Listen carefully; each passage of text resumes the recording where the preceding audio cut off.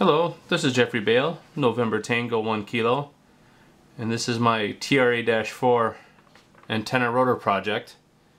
I obtained this rotor right here from a club member, and since I wasn't going to use the rotor, I decided to strip it apart, clean everything out, powder coat the housing, put new bushings in it, and replace any part that has been worn out or has rusted. Most of the bolts that were exposed to the weather have basically rusted, so I'm replacing them all with stainless steel bolts and nuts and stuff like that. When I got the rotor, it was in decent shape. It needed some new ball bearings. Some of the bearings were rusted inside, and it needed some grease. The grease was sort of caked and hard as a rock in there, so I stripped everything out, had it sandblasted or soda blasted, and then I had it powder coated nice jet black. I'm not sure if this was a wise choice now that I think about it, but in the winter time up here in New England, I would like the rotor painted black so I can attract the sunlight at least, so the rotor wouldn't freeze that easily.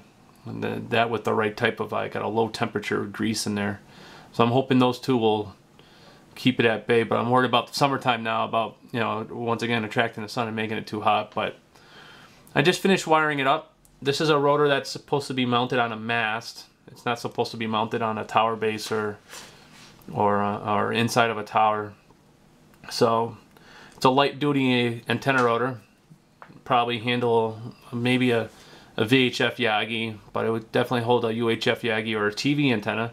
There's no braking system.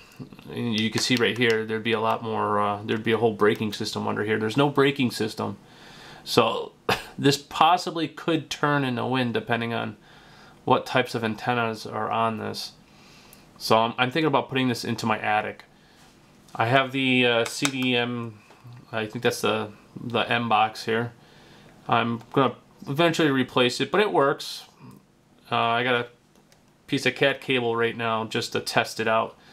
I wouldn't use a cat 5 cable as a rotor cable because the voltages and stuff going into it. So when it comes time for installation, a real rotor cable, a decent rotor cable will be in there. And let me show you the bearings that went into here. Of course, when you take one of these things apart, these bearings love to go flying everywhere. So, but I replaced the bearing holder, which is this plastic part right here. And when the rotor came to me, and I guess it's the fact they do this in the factory as well, is they put a bearing in every other slot. So, you know, just think of a bearing in every other slot.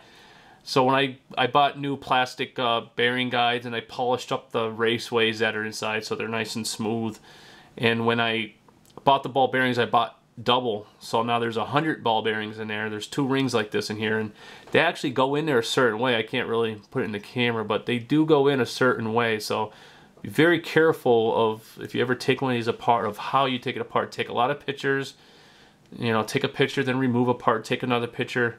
I'd say pictures is what saved me here, because these rings actually go in a certain way. You can put them upside down, and it'll bind up the rotor. So let's give it a little shot here. You see I slide the thing here, you see the needle moving. Usually around this point, you'll see the needle. It might jump around. I think there's, yep, there it goes. I think there's something wrong with the contacts in there, not making a good contact, causing the resistance to change. But other than that, it works pretty good. It's a little noisy, but I won't be hearing it from where I'm at. And so far I like it. I have a ham-free Series 2 that I'm going to do the same thing to. I use this TRA-4 as a test. But it does rotate. It doesn't have the mass adapter on it. I think I already pointed that out. But there we go. It should shut off, and then it hits the limit switch. I think that little limit switch is the only thing to keep it from turning into a windmill if there's a really strong wind on the antenna. But as I said, I'm going to probably put this in my attic so the wind won't get to it, and it'll be nice. It'll be a lot better than the channel master that I have up there. That's an old or an Alliance that I have up there that's pretty old. So this is pretty neat. Thanks for watching.